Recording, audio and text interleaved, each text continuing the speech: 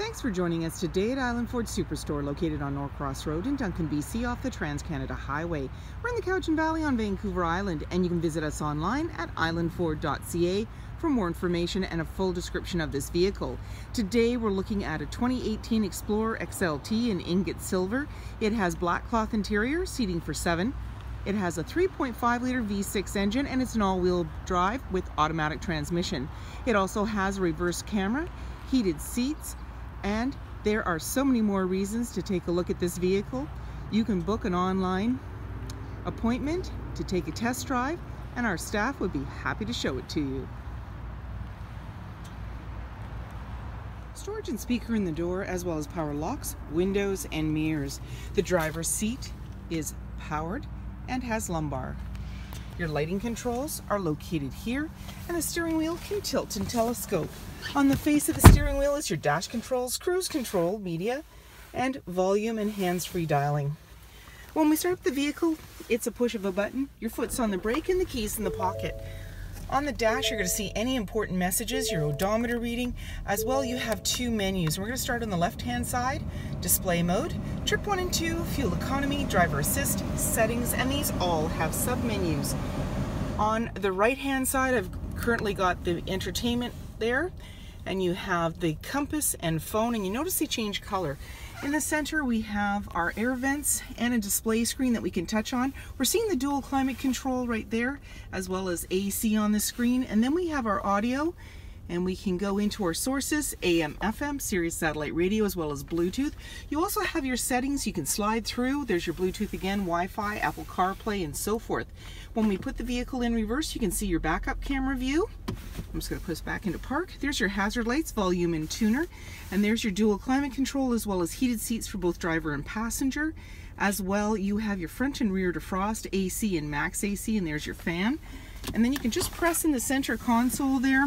You have a USB outlet and a place to put things.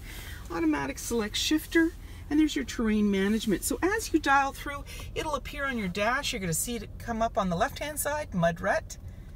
And then we're going to go into sand mode, snow, gravel, grass, and then back around, and we start off with normal.